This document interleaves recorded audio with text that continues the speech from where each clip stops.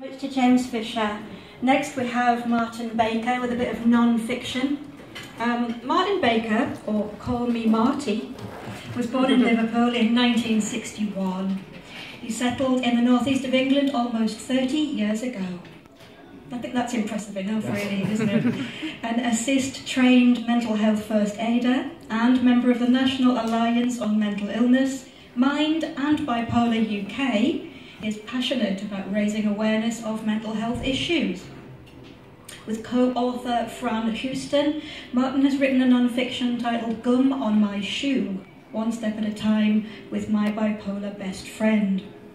His work, Collected Poems 1977 to 1984, was published in 2008, and Playing at Darkness, a novella set in and around Tynemouth Priory and Castle, is currently unpublished. Here's Martin Baker.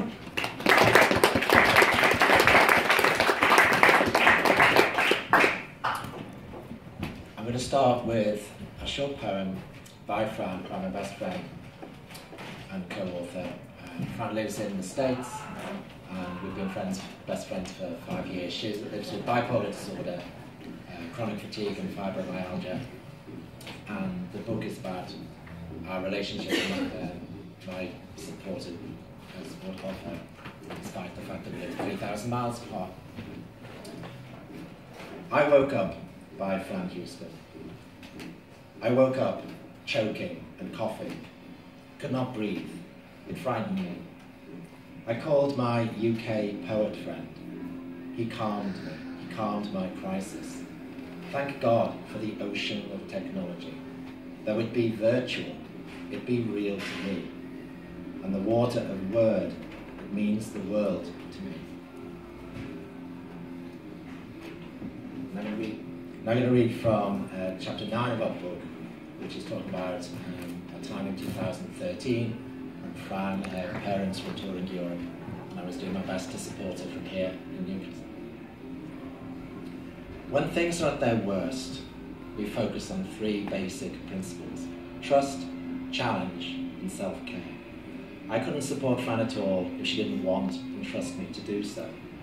She trusts me not to hide or run away, and to hold a space in which she feels safe, no matter how perilous her thoughts, feelings, and experiences might be. She also trusts me to deal with my own issues, so she can focus on meeting her needs. We share a belief that even the most difficult experiences can yield rewards if we remain open to exploring them. The 3 months Fran spent in Europe were an immense challenge to her health and stability, yet she believed there was value to be gained from the experience. It could be argued she put her health, indeed her life, in danger by refusing to abandon the trip, and there were times I certainly argued for her to return home, but it was her choice to make.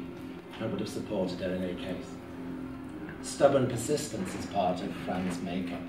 Without it, she would not be who she is. Very probably, she would not be alive today. Extreme self-care becomes our guiding motto when things are really rough. We set minor matters aside and focus on whatever will best support her through the immediate crisis. Fran's wellness plan is invaluable at such times, as is our joint commitment to involving others when necessary. Paying close attention to my own health and well-being is no less important, and allows me to support her when she needs me most.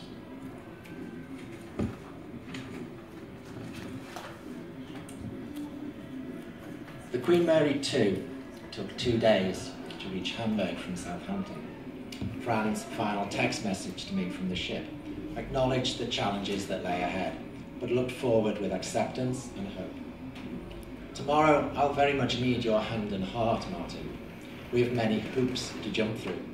Disembarking, taxi, rental car, and the journey south. Whatever will be, will be. I will stay centered and calm and graceful. They collected the rental car and drove to stay with relatives in Hardegg. Fran settled in well. She was able to be herself and found people responding positively toward her. It was a joy for me to see her building on old relationships and developing new ones. Her relatives had Wi-Fi, which meant we could talk whenever we wanted, Skype. but it was impossible to connect her parents' laptop to the internet, and it remained unused for the rest of the trip. It was a 3-month trip. Little of it had been planned in advance. The responsibility for researching routes and accommodation fell to Fran, but without the laptop she could only access the internet on her phone. I helped as much as I could, but the stress soon began to affect her energy and mood. It was hard for her to maintain the healthy habits she relied on at home.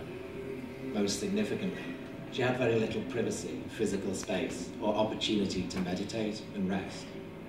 She slept poorly and developed a heavy cold. Things didn't improve on a 5-day trip they took to the Baltic coast. There was no Wi-Fi in the apartment, and Fran's mobile wireless device failed to support our voice calls.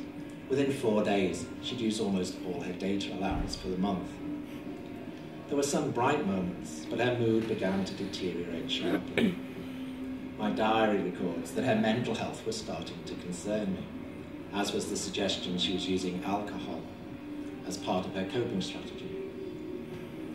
Fran's drunk quite a lot tonight, I wrote. As a one-off, that's fine, it might help her. But it's one more thing for us to keep an eye on top of some pretty unhealthy suicidal thinking. 2 days later, I'd added mania to my list of concerns. When Fran and I spoke this morning, there was a distinct edge of mania in her voice and manner of speaking, although she had also been drinking. She seemed calmer later on, so I'm not really sure how she is. I was honest with her though, and said I am detecting a manic edge. She rarely felt she was coping well, and I did what I could to reassure and encourage her. Whenever she told me something the slightest bit positive or hopeful, I added it to a good moments list and emailed it to her, so she had something to refer back to when things were especially hard. I also struggled at times, especially early in the trip like this, when we were coming to terms with the situation. We had a good phone call tonight, I wrote in my diary. Fran offloaded about her day. I think it helped her to let go of the tension she was feeling. I wanted her to appreciate the things she's got right this past week, because she's done so well. Afterwards, she messaged me. I'm glad we got to talk properly. I took the opportunity to mention that we've not had a chance to talk about my end of things. I'd shared a few things about what I'd been doing, but not about what I was feeling. She said she's been really stressed and under pressure and tired most of the time. I understand that. I don't need anything to change as such, but it helped that I got to say how I was feeling. It was exactly what we needed. I sent you an email, surprise, surprise. With those words, Fran broke the news to me that the lease on her home that she'd rented for 7 years wasn't going to be renewed when it expired at the end of October.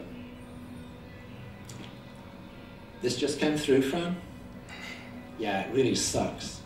Where am I going to go? I don't know. My first thought is you may need to return home, otherwise you're going to have next to zero time to find somewhere else to live. I'm pretty numb right now. I know. You really do deserve a break. I've worked so hard to have stability and support in my life. Fran, it's because you've worked so hard that you're here at all. And I don't just mean here in Germany, I mean here at all, alive at all. I want to tell you you're not alone, but I know that's going to ring pretty hollow right now. Hey, you could go live with your mom. Fuck you. That's not even a joke. Actually, once over the initial shock, Fran handled things really calmly and efficiently. Within a day, she'd spoken to friends back home and exchanged emails with her care coordinator and the housing agency. I was surprised and proud at how proactive she was, given all that was going on. She did precisely what was needed and deferred any decision about returning home earlier than planned. They spent the next 2.5 weeks in Austria. The hotel there had Wi-Fi, so we were able to talk, but it was difficult to synchronise our schedules. We rarely managed more than 15 minutes or so at a time. I went days without talking at all. About this time, she began talking about managing more on her own. Although hard for me to hear, this was a healthy and necessary impulse. Writing in my diary one evening, I recalled a favourite saying of ours: give people what they need, not what you need to give them. Fran has so much going on right now, I wrote in my diary. I need to be here for her, but not push too hard or lay my own stuff on her too heavily. Now really isn't the time, with only chat and intermittent phone calls. I want to be the friend she needs me to be. We were learning parallel lessons about friendship, support, and codependency. Fran needed to focus on her own situation. This in no way relieved me of my responsibility to help where I could, but she needed me to trust her, to trust myself, and to trust the two of us to handle whatever arose.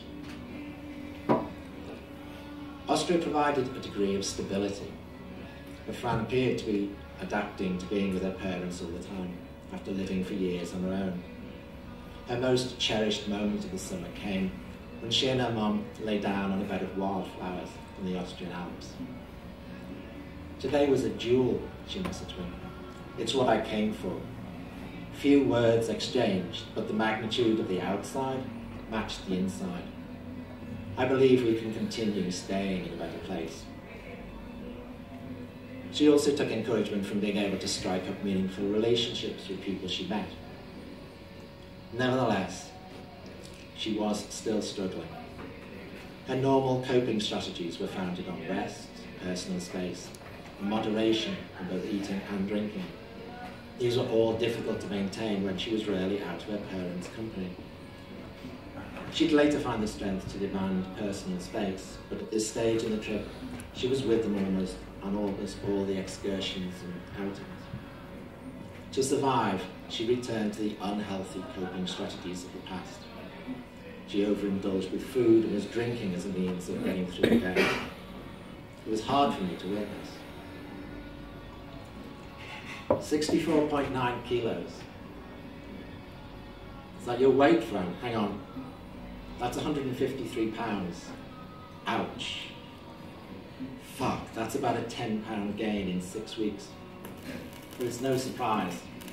I'm using food and drink to numb all this fucking pain and stress. I was okay at first, but I'm losing ground physically, mentally, and emotionally.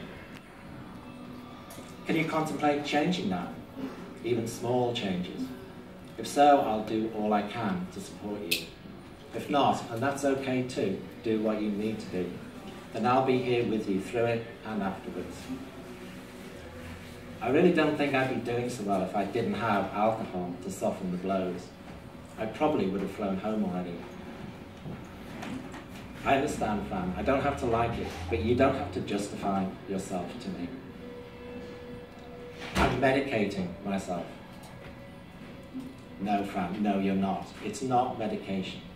It's something to help you get through what's happening, and that's okay, but we need to be clear about what's happening here.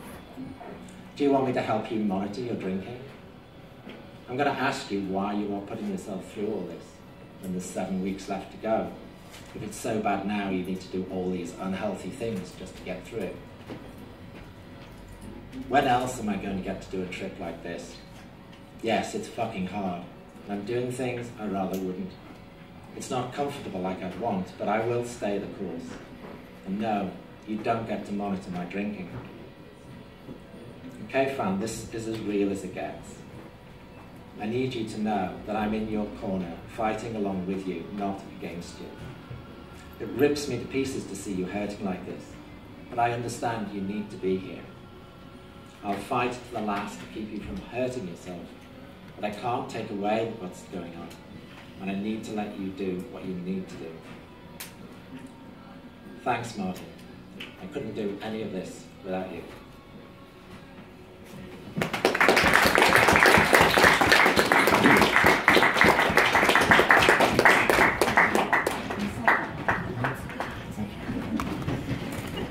Thank you. And we've got the open mic section now.